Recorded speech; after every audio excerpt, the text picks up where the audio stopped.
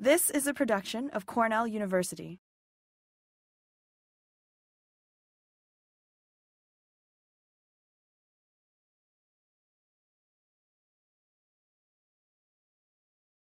So I'm happy to be here to talk to you about communication and climate change. It's necessarily a 10,000-foot view look into these. I'm going to be talking about a fair amount of research and presenting some examples along the way.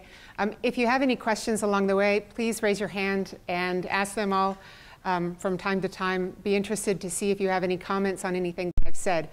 And so with that, I will launch into it. And welcome to all of you that are on WebEx.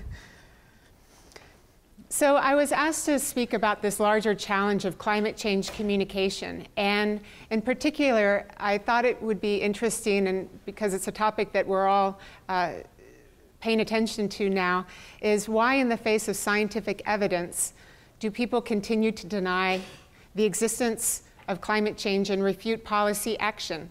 I think that this is the $10,000 or $10 million or maybe $10 billion question.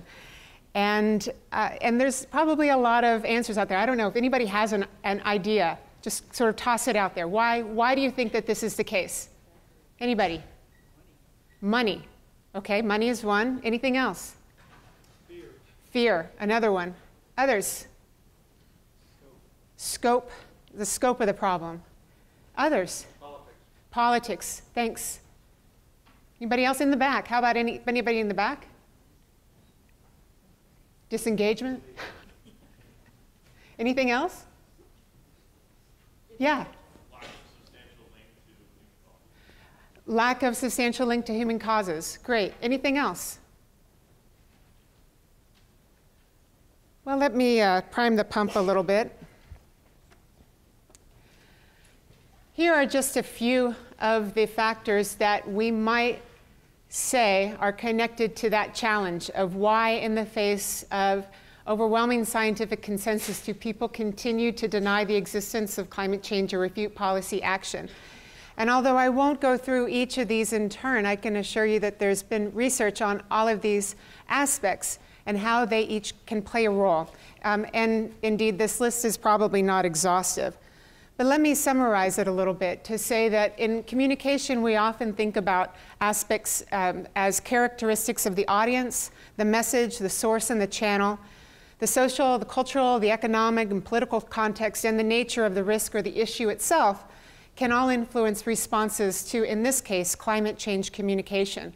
And so as scientists, when we look at these issues, we often look to deconstruct and really try to understand what is it about the audience? What is it about the receiver of that information that influences their response to information? What is it about the way that the message is constructed, the format of the message? What is it about the source and the credibility of the source and the channel, which we use to talk about media, interpersonal or mass mediated? And then looking at these broader drivers of the social context, our interpersonal, our group dynamics, our work dynamics, our friends, our peers, cultural dynamics, economic dynamics. Somebody mentioned cost, and politics.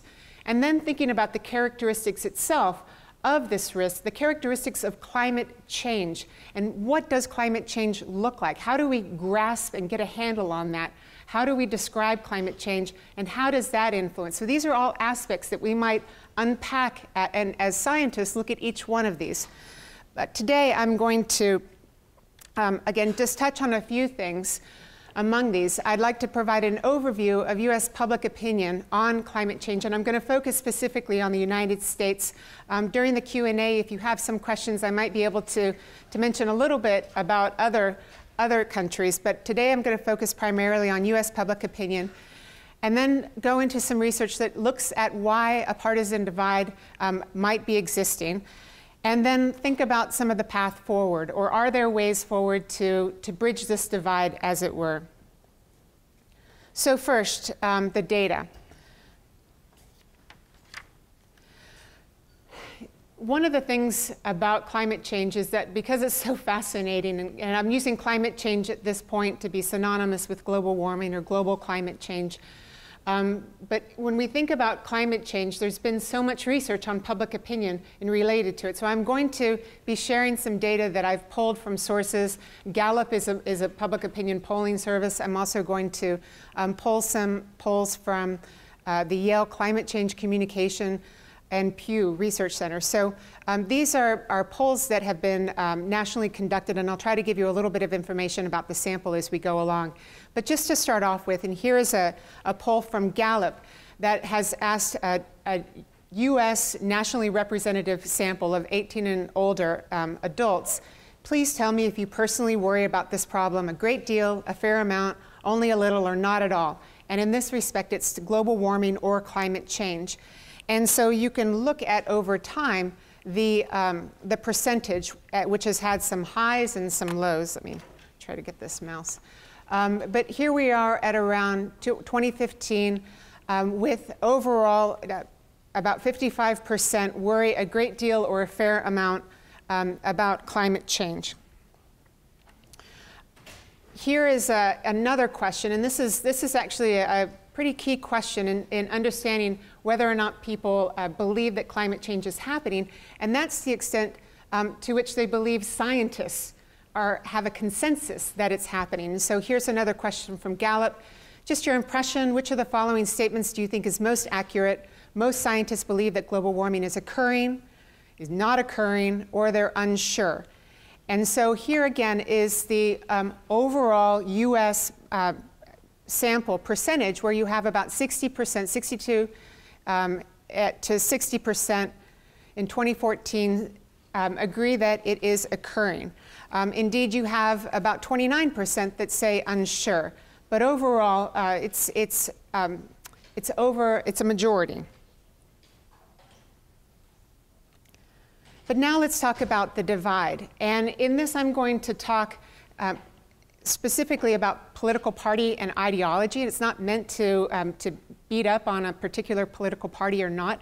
These ideological divides are often related very closely to people's identities. It tends to be that they can map on into political party identification or political ideology identification. So these are used as proxies, if you will, for some core values, but and they're often measured in the manner of Democrat and Republican. So here is some survey data from the Pew Research Center, and this is again a national opinion survey. And in this, you can look at on the left side, yes, on the left side, the percentage that's saying that protecting the environment is important. And so you have about 66% of Democrats saying that protecting the environment is important, whereas Republicans, you've got about 35% in 2015. And then in dealing with global warming, you've got 50% of Democrats saying that this is a top priority, and you've got 15% of Republicans. Independents come in the middle. And so you're seeing that suddenly this majority is actually much more divided when you parse it along party lines. This is another set of interesting data, and I had a lot of fun with this one. This is on the, as I mentioned, Yale has a climate change communication project, and these maps show the national public opinion about this issue, and then you can parse it into state and congressional district. And so you can again start to see where some of these divides are occurring. So this is the national average, the estimated percentage of adults who think global warming is happening in 2014. You've got 63%. And then as you go into the state level, as you get toward the lighter yellow, it starts to get into less belief that it's happening. And then as you go into the congressional district, again, you get these divides. So within even states, there are differences among whether or not people believe that climate change is happening. Even so, in this case, or excuse me, global warming is happening. In this case, we've got mostly everybody is above the 50%. This one is the estimated percentage of adults who think global warming is mostly caused by human activities. So this is a key point. And on national, we've got 48% agree with that. But as you go into the state level, you can see that some states think that it's higher. California is over here, and it's in the 55 plus range. But then you've got states like Oklahoma, where I'm from, which is getting down into the 35 to 40%. And then again, as you go into the congressional district, you also get more variety. And then finally, here is another map that I pulled. The percentage of adults who believe that most scientists think global warming is happening. The national average is 41% of adults who think that it's happening. And as you go into states, you can see that as we get cooler and cooler, I guess the blue is sort of nice, people are cooling on that idea, that it gets lower and lower among certain states. With some pockets of higher belief around larger cities. So that gives you an example of some of the data that is representative of a lot of data that shows that there are these divides in belief that it's occurring. And so the next few slides I'd like to present you with some ideas about why. You know, why is that the case? And so, as I mentioned, audience factors or individual factors are one of the key things that communication researchers look at, looking at psychological research on individual differences. And the first one I'd like to talk about that's been looked at a lot is this idea of motivated reasoning. And so for a long time, people had the simplistic notion that if we just provide people with the information about anything, in this case climate science, but anything, that people will accept that information. And indeed, we often hear this with scientists who want to just increase scientific literacy. We hear a lot about scientific literacy. And scientific literacy, few would argue against increasing knowledge about how science is conducted. But just thinking that if people know more about the science, that they will then think like the scientists or agree with the scientists is very simplistic reasoning. And in fact, it doesn't happen that way in reality, or at least with a lot of people.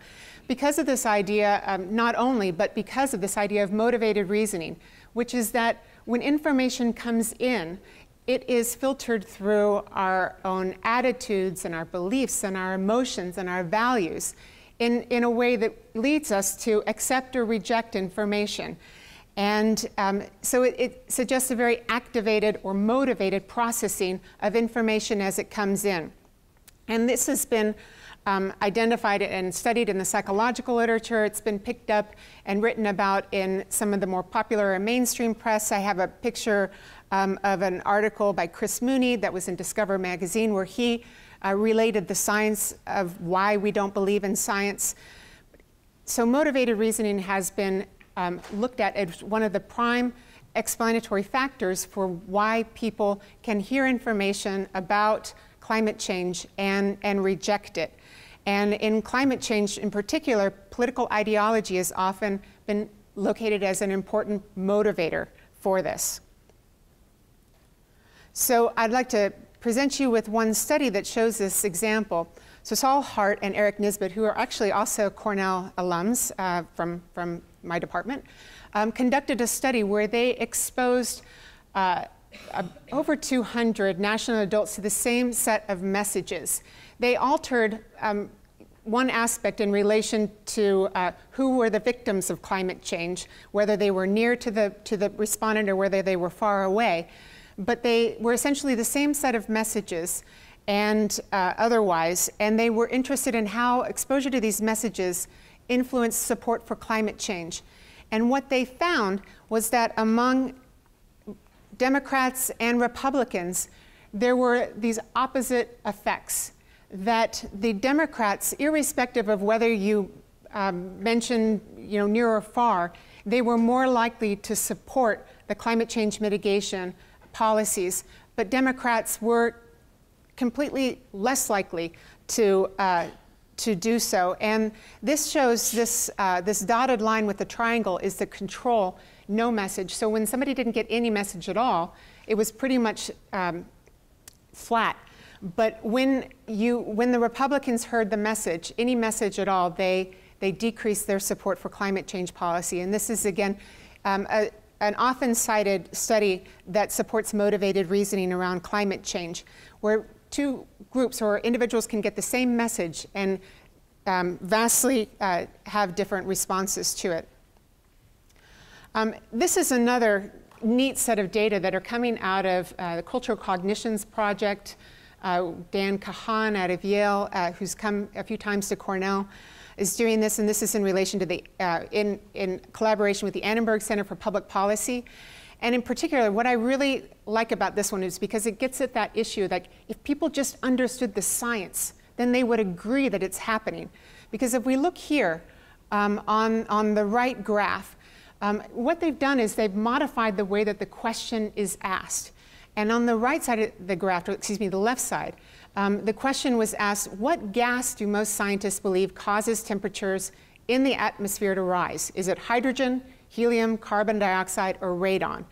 And the y-axis is the probability of the correct answer. And you can see here that irrespective of whether the respondents are Republicans or Democrats, they can get the correct answer. They get the correct answer. They understand. Or at least it doesn't break down on party lines, their climate literacy. But when you ask it in the manner on the right side, is the Earth getting warmer, mostly because of human activities such as burning fossil fuels, or mostly because of natural patterns in the Earth's atmosphere, and the correct answer being A, you can see that you suddenly get this divide where the Democrats are more likely to agree that it's occurring due to human activity, but the conservative Republicans are less likely to. And so this is, again, used as an example for how motivated reasoning is causing two groups of people or people to see that same information and to have vastly different responses because it cuts at their core values, if you will, their core identity. And that's what's been projected as, or speculated as, is causing conservatives to reject these messages because they somehow constrain the individual freedoms. So again, this is an example of how just, it's not always about knowledge. It's not that people just don't know what's happening. It's that they reject it because it goes against their core beliefs. So let's talk again about some more information about what contributes to this divide. And so sources of information. Who do people go for information? And again, I've got to go back to my US Senator from Oklahoma, good old Jim Inhofe, who is the chair of the Senate Environment and Public Works. Do people trust, and a very well-known climate change denier, do people believe Al Gore? Nobel or Peace Prize for Inconvenient Truth. Do people believe our wonderful Bill Nye, the science guy in terms of climate change? Well, Sarah Palin certainly doesn't, if you guys saw this last week. Climate change denier, Sarah Palin. Bill Nye is as much a scientist as I am. So, or the Pope. The Pope. Well, the Pope, we've got the Francis effect. People are talking about the Pope Francis effect. Whether or not you're Catholic, you may have heard that Pope Francis came out with an encyclical on climate change, that it's occurring and that we need to do something. We need to act now. And it had a bump on belief in climate change. And people are studying it as the Francis effect.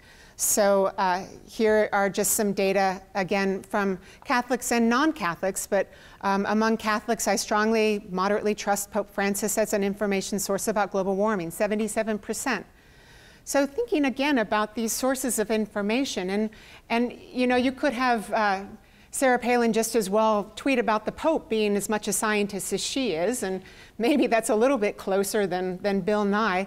But that said, in some ways it really doesn't matter because it's about who people trust for information.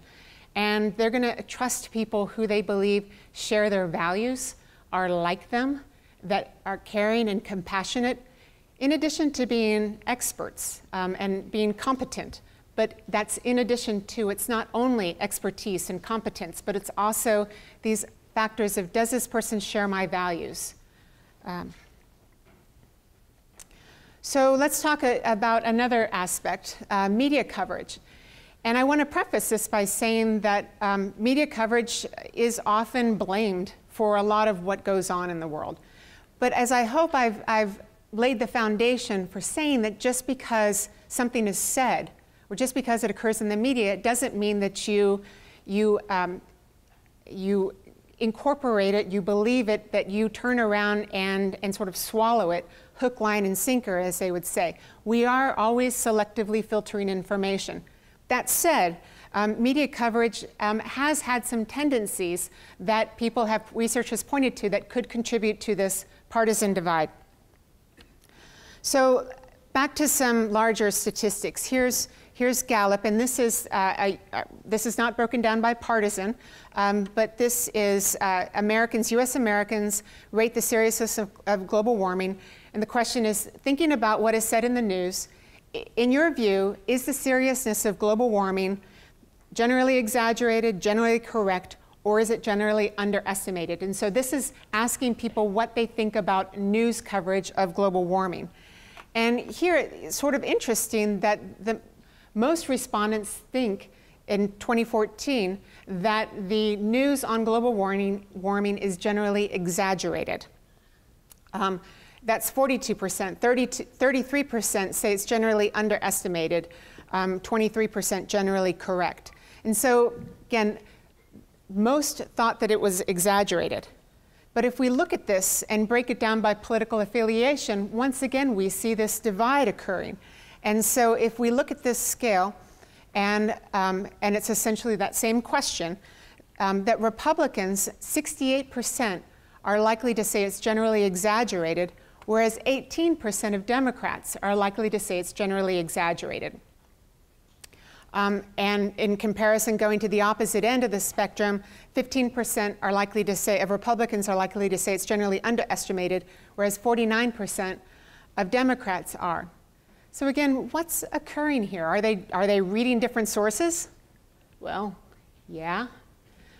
But not only is that the reason. Not only is that the reason. Again, because of selective filtering and motivated reasoning, people can read the same news story and hear or believe or perceive something different. Here I'm going to talk about a classic study, though, that looks at how national newspapers have tended to cover climate change. And some of you may have heard about this false balance conundrum, that there is a norm of objectivity, or norm of journalism, to present both sides of an issue as they write stories.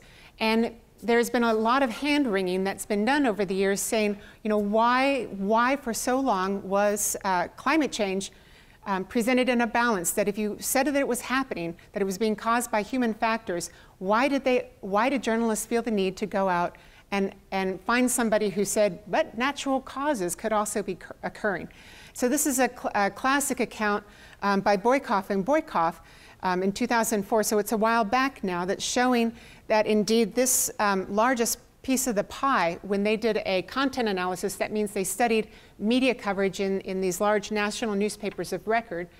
They did a content analysis and they found that over 50% or 52% of the articles that they studied that talked about climate change presented a balance. So they said anthropogenic, but also some say that maybe there's not.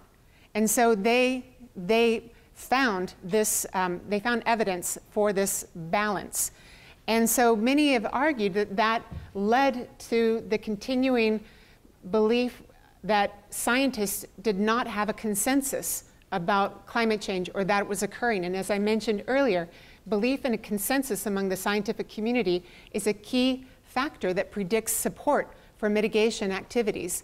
And so indeed, this research suggests that early on, the media might have contributed to this uncertainty or belief in uncertainty among scientists. Now, if we fast forward today, there is additional research suggesting that this type of false balance, if you will, is much less present and is all but disappeared, but it's still, again, in the mainstream newspapers, although one can argue that there are other ways to talk about balance and conflict and controversy about adaptation or mitigation that can, again, present sides as being less in consensus than they are. And I just thought this was an interesting, I just pulled this off of an example of what such a sort of strange balance might look like. And this it comes off as a title. This was a few years ago. UN scientists, the headline, climate change evidence unequivocal. And so it's hard to get much bolder than that. But then as you read through the article and then you get to the end, here is that where that sort of false balance creeps in. Scientists who are skeptical of the severity of global warming contend that there's no way to measure the impact of human activity on climate and that no one knows how much warming will occur or how it might affect the Earth. Some experts suggest that global warming may be part of natural climate cycles that humans can do little about. And so that almost insidious aspect that's put in there, that could be a throwaway comment, but yet that's an example of how this idea of unequivocal, but yet, and this norm in journalism that might have perpetuated the continuing belief that there was less scientific consensus or is more scientific uncertainty than there is. So as I mentioned, there are aspects. I don't want to use journalists as beat up on journalists. Indeed, I think that true journalists are some of the most ethical and hardworking professionals that I know. I mean, that's not just because I might teach a future generation of them, but there has been a lot of research and writing about the culture of journalism, and one that I've always enjoyed over the years was written by Dorothy Nelkin, actually founded the Science and Technology Studies Department here at Cornell, and called Selling Science. These are not necessarily unique to science journalism, but she wrote about the culture of science journalism and the importance that writers develop a style and that you make the science interesting with drama and human interest and oddity and conflict. And this is, again, about selling science, making it more exciting, telling a story. And then, again, the norms of objectivity and balance, which we see throughout journalists, that they must strive to be neutral and unbiased in their reporting by presenting multiple points of view. I'd like to talk for a moment about the uniqueness or perhaps the particulars about environmental issues that might lead more of the drama or conflict or hype to come into play. And this goes back to an essay written by Anthony Downs in 1972 that looked at up and down in the issue attention cycle, up and down with the environment, the issue attention cycle. And Downs hypothesized that environmental issues in particular were going to be prone to cyclical coverage. That is, there would be a pre-problem stage, and these are the 5 stages that he put in, a pre-problem stage where it might be known about, but there isn't a whole lot of attention to it. And then there would be an alarm discovery phase associated with specific environmental problems or hazards, where there would be an increased amount of attention.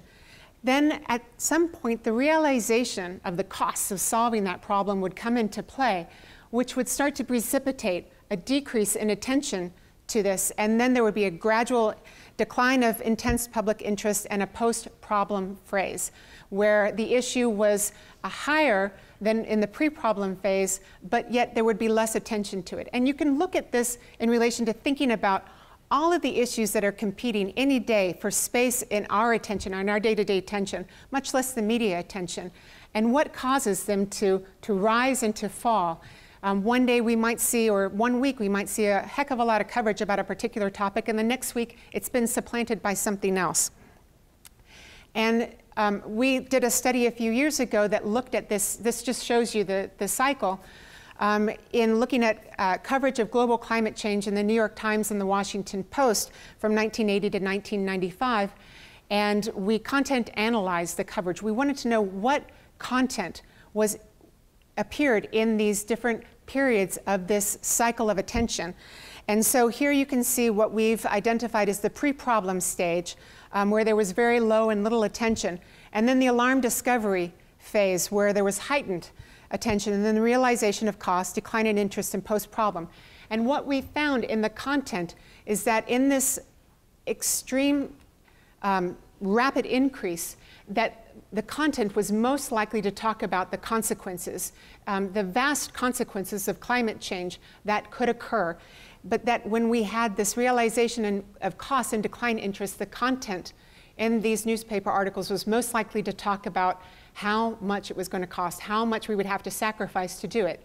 And we speculated that there was sort of a meta-narrative, if you will, a larger story going on about how climate change was socially constructed or constructed by those journalists during this period of time that might have, at that time, led to almost a cry wolf in the post-problem stage. And again, this is 1995. There's been studies since then which have looked at issue attention cycles in climate change as well as others. And again, it's been shown to be a common type of way that these issues are covered.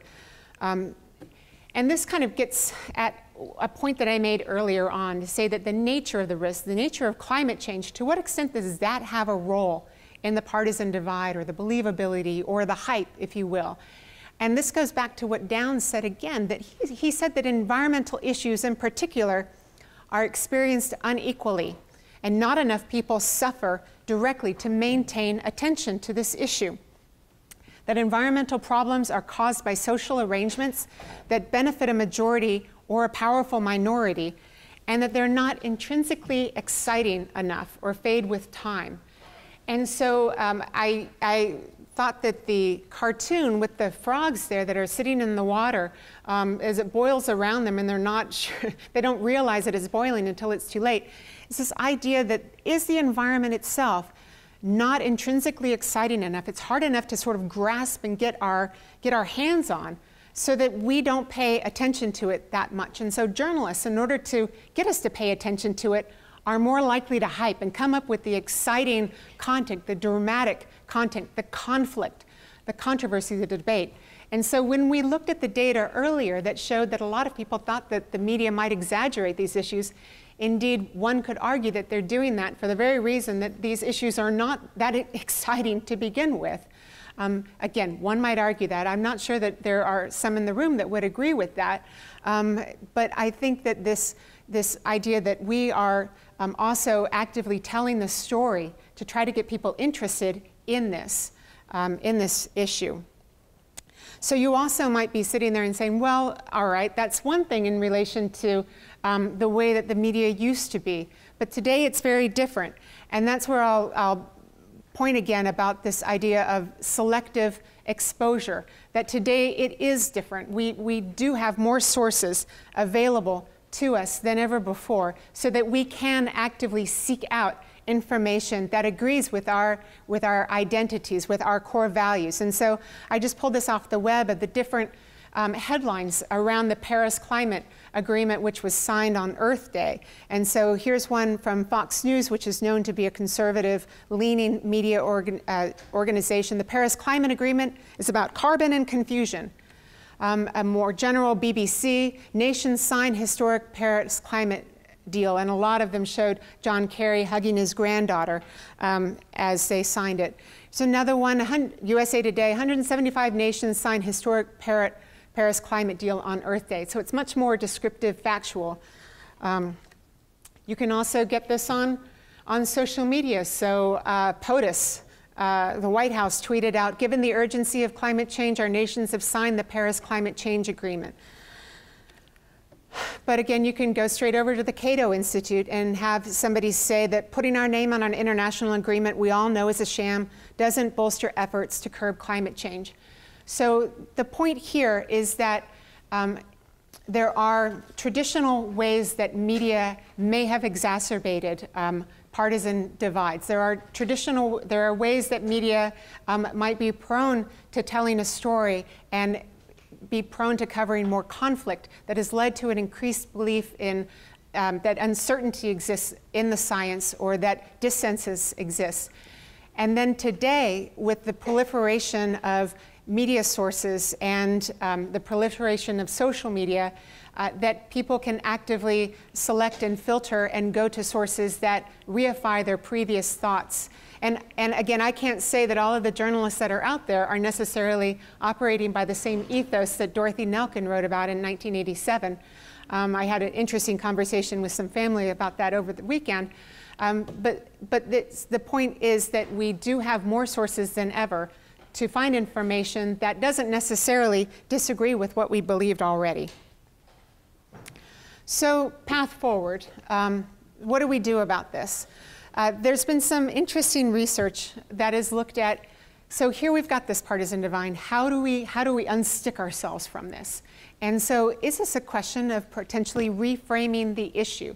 We talk a lot about framing in communication research, the way that we tend to talk about issues. And so one question is it the way that we name it?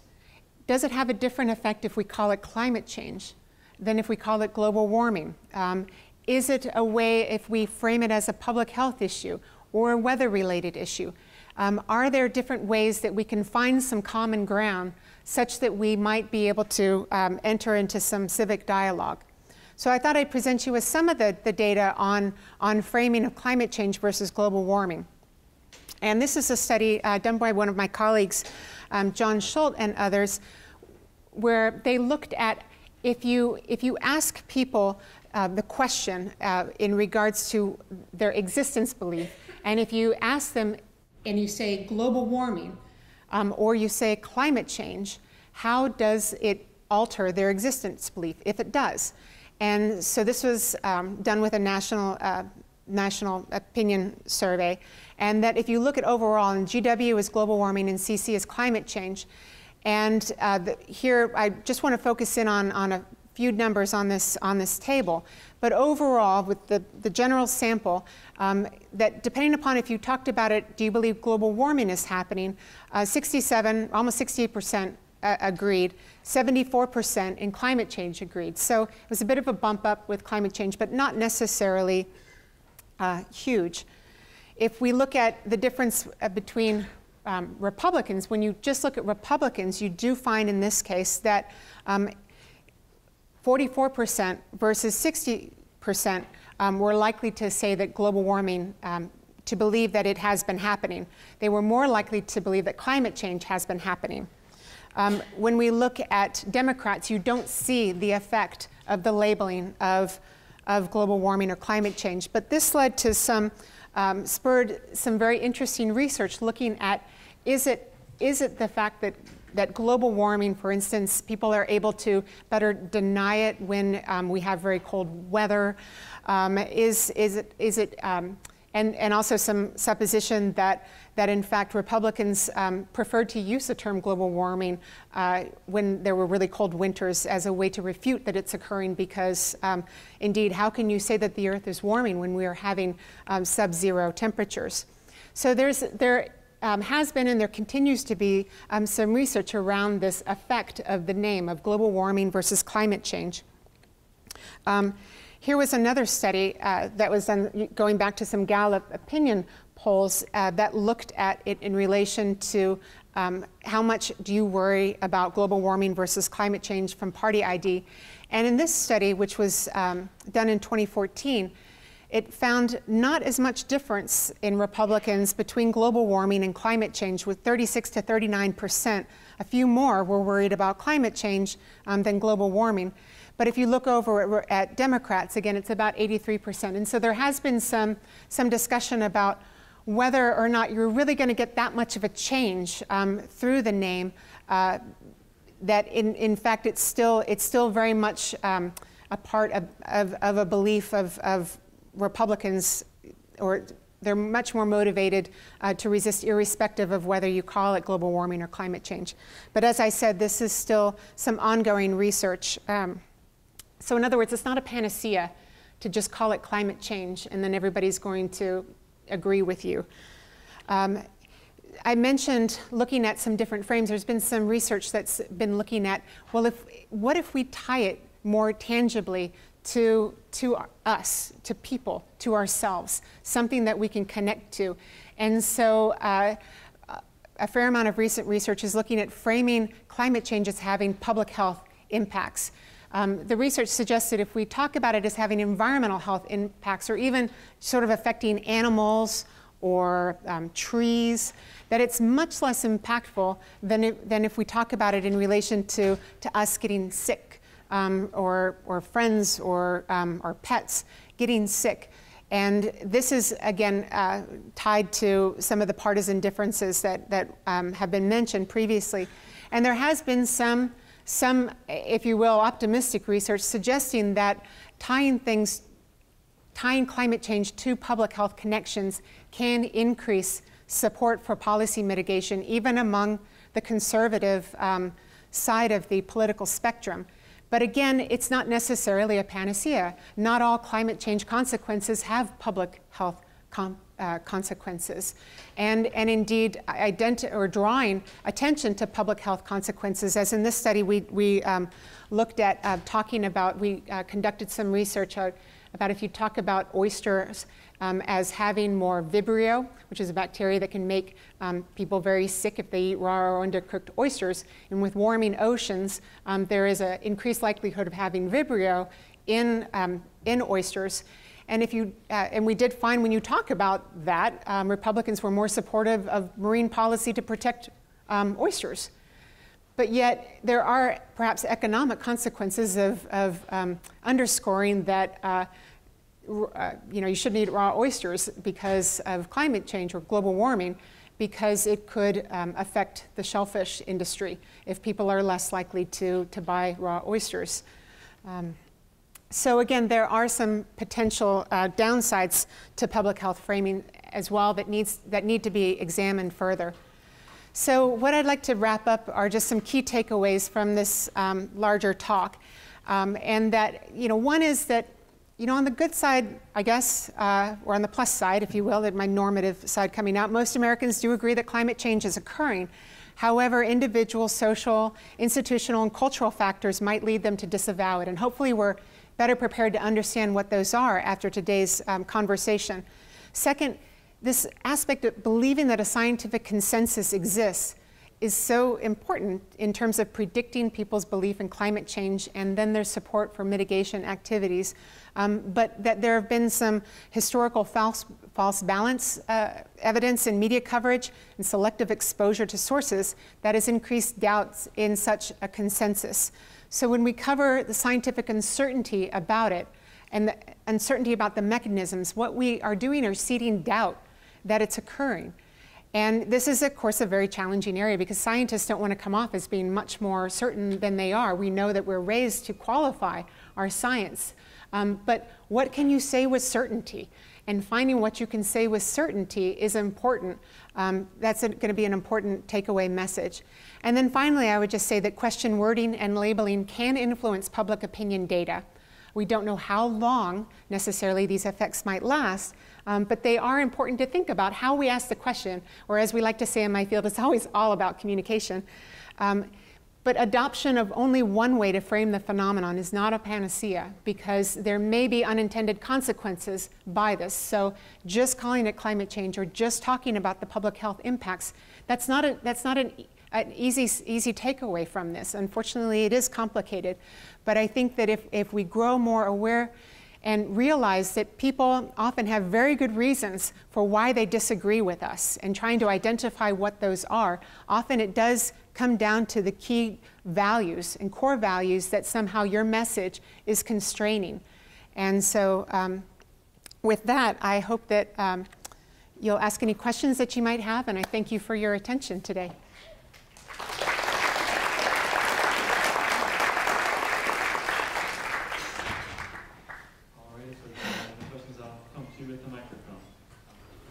And I actually I have one to start off with. I'm curious as to what happened in 2010. It looked like that was a point of inflection on a lot of the graphs.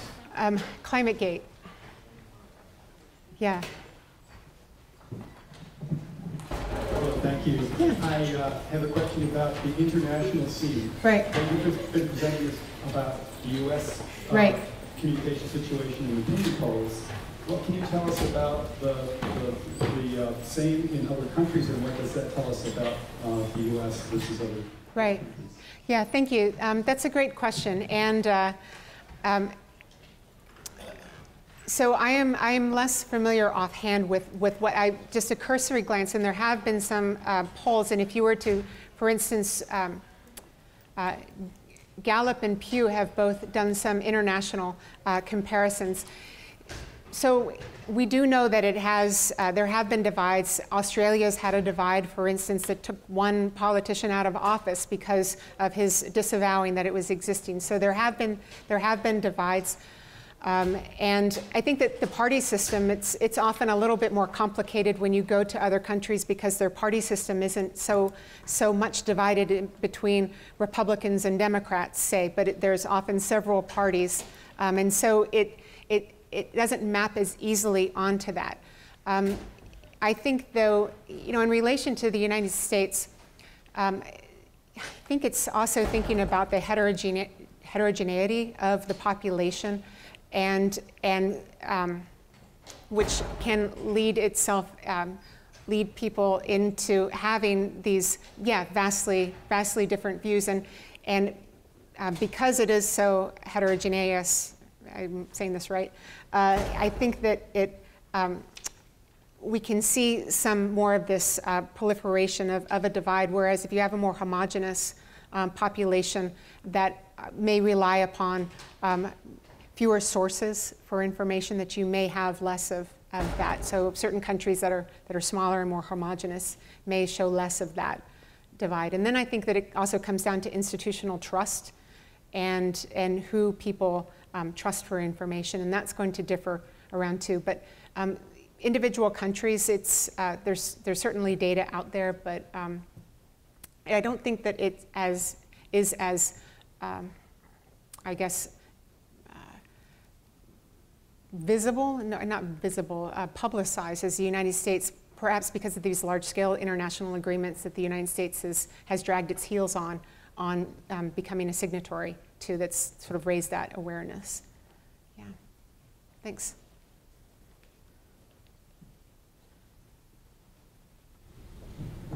Hi, I guess just how essential do you think communication is? It obviously is really important, but like, for instance, we know that obesity is linked with lack of exercise and poor health diet choices, but people in the United States still has an incredible obesity rate, and they know the reasons, well, they know the causes for it, but it hasn't really caused a change in behavior. Do you think that should change the way we think about climate change and how to impact change on climate? Right, I think that's, so your question is, again, how much can we communicate to the individual to change their belief in climate change? And if it hasn't worked in relation to obesity, why would it necessarily work in relation to climate change? To which I'm not sure if that's exactly how I guess I would say that in relation to, for instance, obesity, since you brought it up, some would argue, or many would argue, that there are also social and structural factors that have influenced our nation's obesity epidemic, that it's not just blaming the individual, but it's looking at, there may be individual behavior choices, there are also genetic reasons, but what are some of the structural aspects in relation to affordable food and access to healthy food and walkable neighborhoods, and then also institutional factors at play. And so I think that in relation to climate change, communication is important.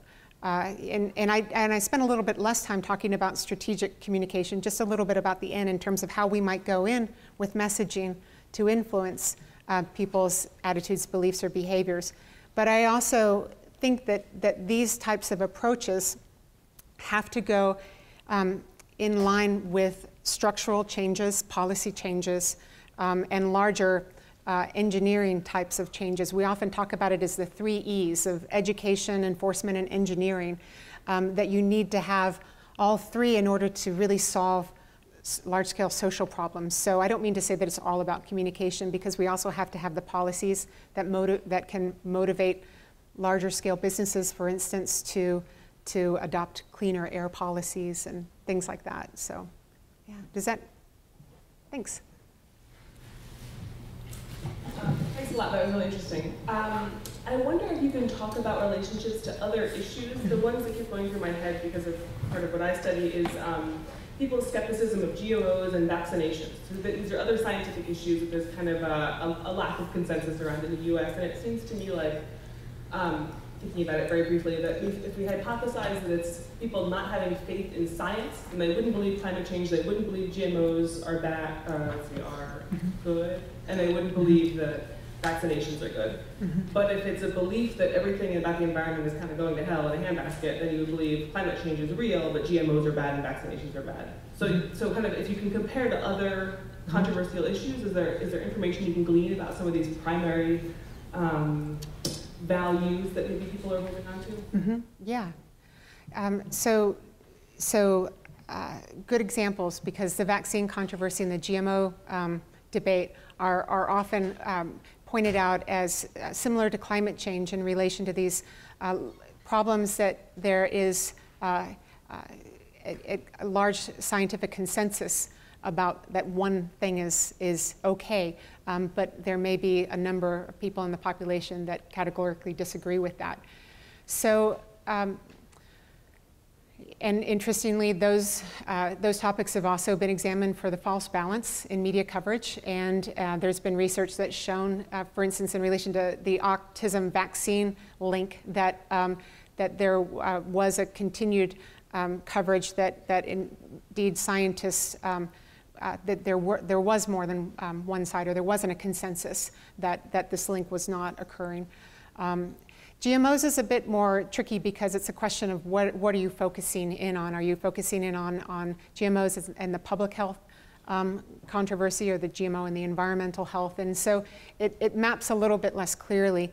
But that said, we do know that there is a large consensus that among scientists, or from the AAAS data, that they believe that GMOs are not a public health risk, but there's still a large amount of the population, for instance, that majority of the population that wants their food labeled. And so these things, I think, come down to this question of, do scientists, it's not, do we understand the science? And I think that that's important, but do scientists understand people's values too? And we've, I think for a long time, felt in some superior ways that people should believe the scientists because we know what's best. And I think that we've discounted where people are coming from for their reasons. And as I mentioned, the motivated reasoning, that we're sort of believing that they should be accepting what we're saying because we are the experts, but we're disavowing that they may have very good reasons for not accepting what we're saying. And it may not be that they necessarily disagree with the science, but adopting that behavior is going to cause a change in their lifestyle that they may not want, or it restrains their freedom in other ways. And so telling somebody that they have to vaccinate their child, it's this question of who do they trust for information, and to what extent do they believe that person shares their values. And that, I think, comes in with the GMO debate, and I think it's come in a bit with climate science, again, is who are people trusting for their information? Does that kind of get at your? Yeah. Yeah, thanks. Oh, sure. Okay, so one WebEx participant raises the question that he thinks you're putting too much stock in the ethics and credibility of the mainstream media. For example, a few examples, it was NBC that housed Brian Williams, doctored 9/11 tapes, the Trayvon Martin situation, rigged GM, pickup trucks, right. All of that. So why should the American public trust the mainstream media? Right.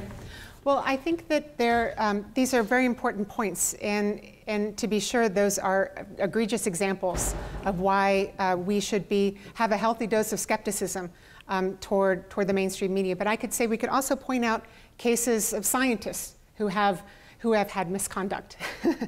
And so do we just throw it all out and say, well, we can't trust scientists, we can't trust the media?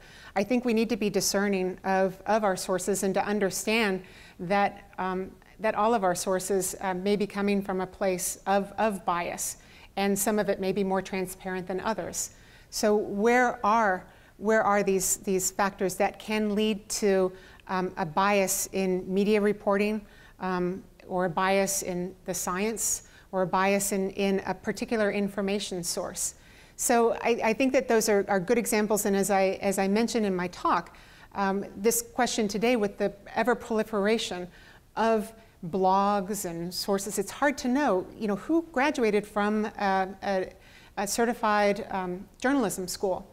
But even so, even if they did, and some of the egregious cases that the web question identified were people who, were errors that occurred from people who should have known better, who were trained as journalists. But today we've got more and more people who are writing out there who are not necessarily trained in the norms of objectivity or bias. And so that, again, as much as we talk about scientific literacy here, we also talk about media literacy in terms of how do we educate people to be critical readers and critical observers of media interest to try to understand what is a good media article and what is a biased media article. And so I think we need to train people to be more aware of the potential biases, not only in media but also in science.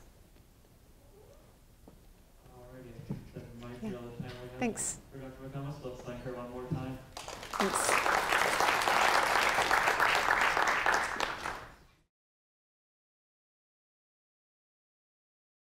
This has been a production of Cornell University, on the web at cornell.edu.